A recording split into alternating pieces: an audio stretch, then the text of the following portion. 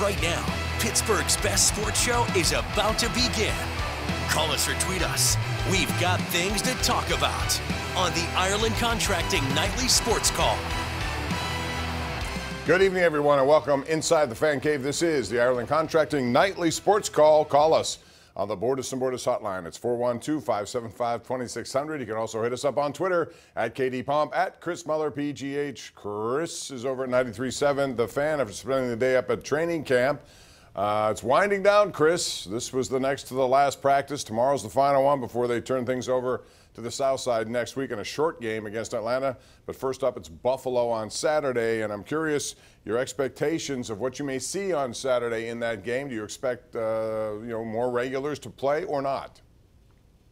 Yeah, I think that first-team offense is still going to go out there, certainly the offensive line. I think that even though Kenny Pickett and company got pretty much an A+ for their one drive in the first preseason game against Tampa, I think that the Steelers should want to see them more, get them out in front of the home crowd, maybe get 2 series. If it's another flawless one, maybe you consider just leaving it at 1. But I think on defense too, Bob, you're also going to see a lot of defensive backfield combinations. I think they really want to get a long look in this game at Joey Porter Jr. since he didn't play against Tampa. I expect to see starters on both sides of the ball. I suspect it'll be more like certain individuals on defense might play a longer time than you would expect. In offense, I would think, maybe a quarter if things are going kind of normally. If they do a flawless job, though, offensively, I could see yanking everybody out of there pretty quickly. Yeah, if we get the start that we saw the other day in Tampa, I would agree with that. But this will be a good, they like to do, if they're going to do anything, it's in this game, at home especially. It's the second of 3, a short week. I don't expect much in Atlanta whatsoever, except battles for the final roster spots or what have you.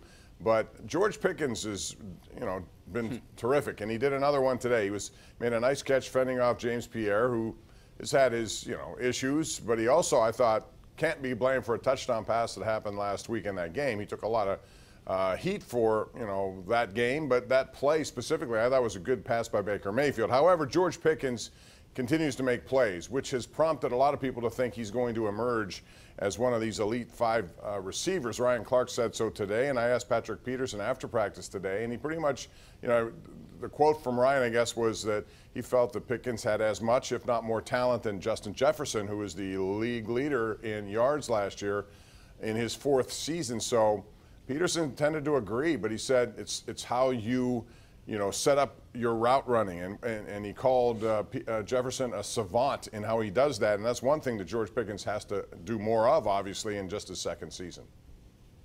Well, think about the guys who are – Clark just straight up said George Pickens has more natural talent than Justin Jefferson. I think he also – somebody else on that ESPN show that Clark was on called him a route-running savant as well. Think about this, though, Bob. We know those college ties run real deep, right? That's 2 LSU guys saying that a 3rd LSU guy isn't as good as a Georgia guy. Do you understand how good they must think Pickens is talent-wise to actually say that? But the truth there is he has all the talent and physical ability in the world. I think he's right there in terms of raw athletic ability, certainly football talent with any receiver in the game. And I think 2 things are going to determine just how good he is.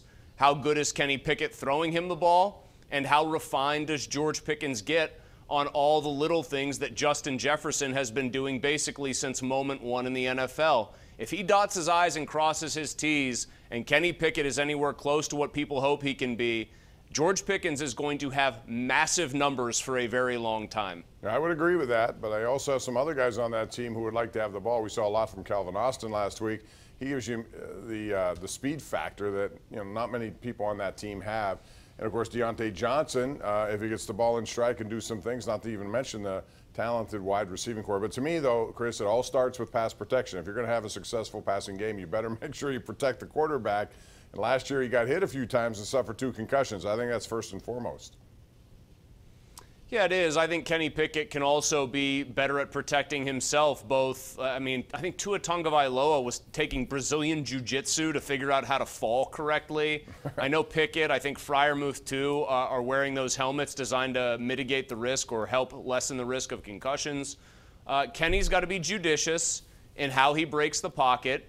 he's also, it's kind of paradoxical, but he's also got to be calmer in the pocket. He has to trust the protection when it is there, because sometimes when you break free and try to run is when you can take some big hits instead of when you're standing stationary and things maybe just kind of collapse in on you.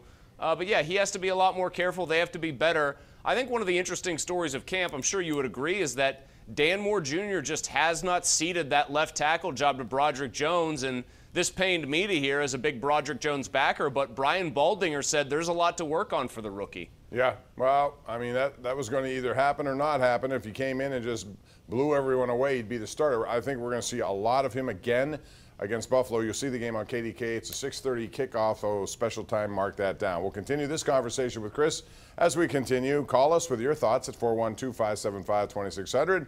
This is the Ireland Contracting Nightly Sports Call, and we do it every single night of the week right here on Pittsburgh CW and simulcast on 93.7 The Fan.